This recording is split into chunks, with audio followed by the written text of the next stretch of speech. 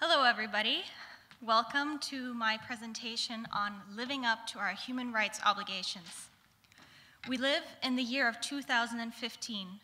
Our planet is facing countless challenges: persecution, conflict, climate change, and between all of it, we seem to be losing touch with our human side. More people than ever before are being forced to leave their home countries to escape the horrors taking place there.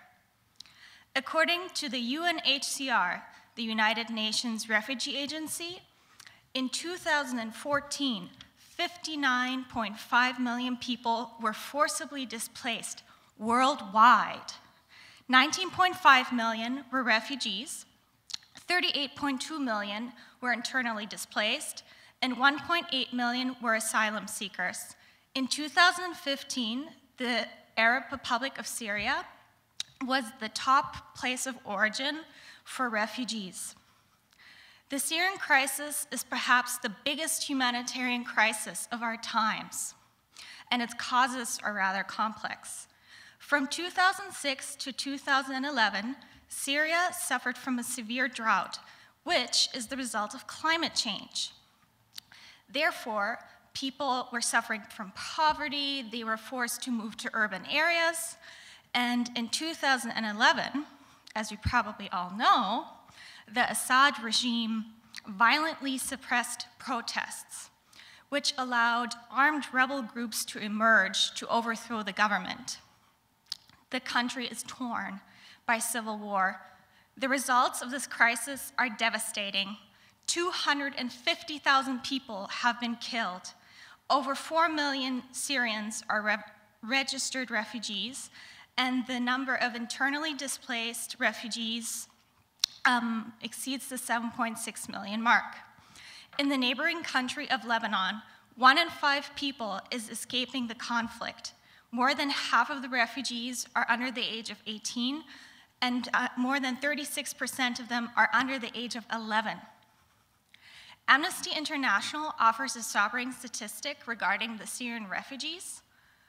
Only 2.6% of them have been offered global resettlement ever since the beginning of the crisis. This is a devastating number, especially since more than 50% of the Syrian population is currently displaced.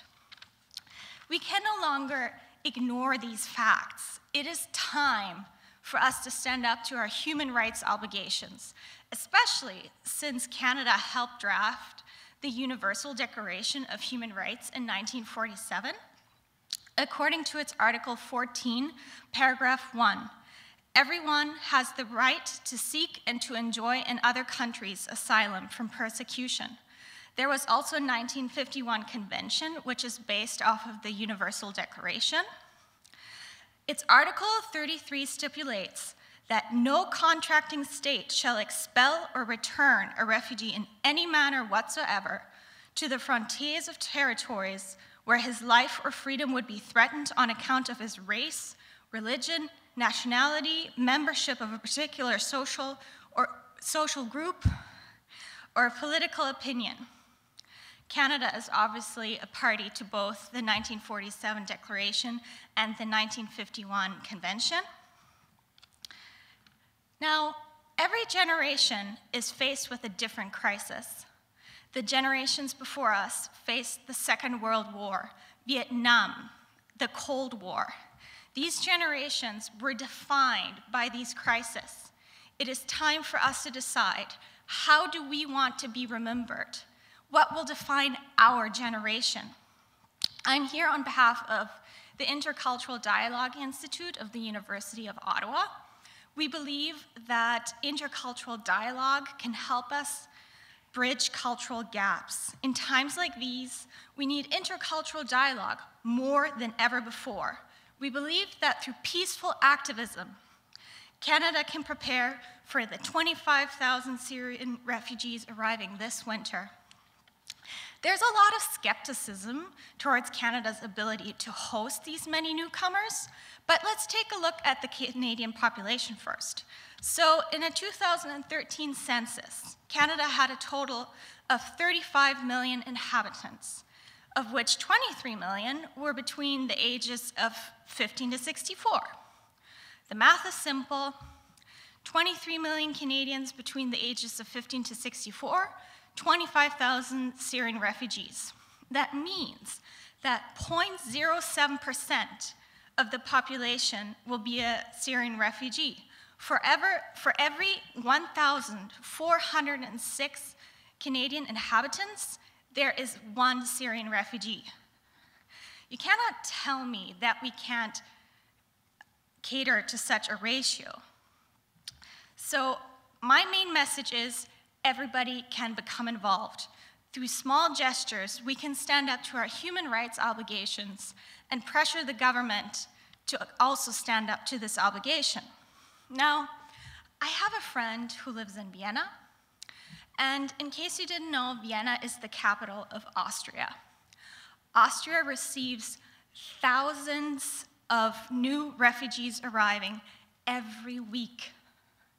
Now, what we want to have over a few months happens there every week. You can't imagine how massive the influx is.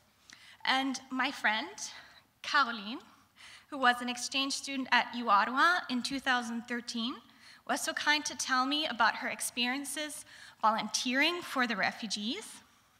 As you can see, she's the girl with the funny hat. And those children are the Syrian refugees she volunteered for. She sent me a testimony, and I have translated it for you. It is very touching. I first heard about the refugee situation at the central train station in Vienna via social media. There were pictures of thousands of refugees camping out at the train station. Together with a few friends, I drove to the nearest supermarket and bought enough food and toiletries to fill our car. We saw many other people at the supermarket doing the exact same thing, sharing their wealth with those who truly need our help. Arriving at the train station with the food, I felt very touched to see how many other Viennese had also chosen to bring food and toiletries and other necessities. Until mid-October, when the borders of Hungary were closed and the influx slowed down, my mother brought several kilograms of warm meals to the train station every single day. Instead of going out on Friday nights, I would distribute soup with my friends.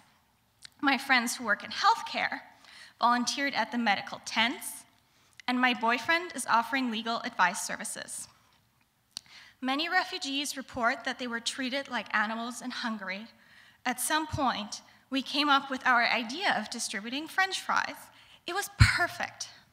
French fries are halal, kosher, vegetarian, with our slogan, Fries of Hope.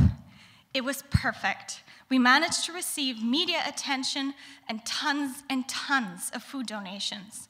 One day, the refugees gathered in front of the train station to sing together, thanking the Austrian people for their help. It is amazing what human beings can achieve if they work together. Helping is contagious and extremely rewarding. I believe that helping and welcoming the refugees without fear is the only way to overcome the problems of our time. Isn't that an amazing testimony? My main message, to summarize, is we can all become involved. We need to cooperate and unite as organizations. We live in a society of consumerism and excess. 1,400 Canadians for every Syrian refugee. We absolutely have the resources to help these people. Every small gesture counts, even if it's small things like showing them where the supermarket is, or buying them a bus ticket, or making food and clothing donations. It all counts. At the moment, it is still difficult in terms of community planning because the government is yet to publish its detailed plan on how to accommodate the refugees, but that doesn't mean that we cannot become involved and help prepare. This kind of contact is crucial if we want to create intercultural dialogue and help shed our fears. Intercultural dialogue will help clear the security myth. These people need our help. They aren't simply economic migrants. They're human beings in a desperate situation with no other options. It is either fleeing or death. and it is time for us to stand up to our human rights obligations. Thank you.